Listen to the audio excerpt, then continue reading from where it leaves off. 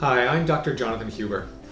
In this video, I'm going to talk to you about the use of low-level laser therapy, otherwise known as photobiomodulation, for treatment of male and female pattern hair loss.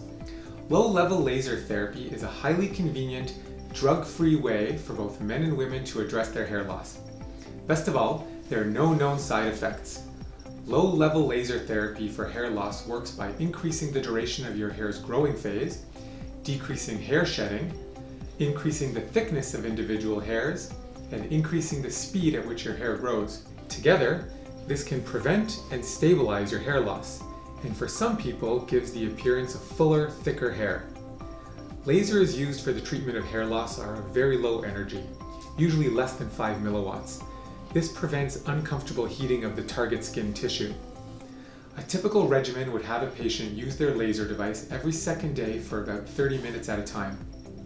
Studies have shown significantly increased hair density in people who use low-level laser therapy when compared to people who used a placebo treatment. Low-level laser therapy can be safely used by both men and women on its own, in conjunction with other medical therapies for hair loss such as finasteride, minoxidil, and PRP, and even in conjunction with surgical hair restoration. When used after surgery, low-level laser therapy can decrease the risk of shock loss, accelerate post-operative hair growth, as well as minimize post-operative swelling and scabbing. Some people who use low-level laser therapy may experience a slight warming of the scalp during use, but otherwise there are no known side effects. For more information, please visit our website or contact us to book your consultation.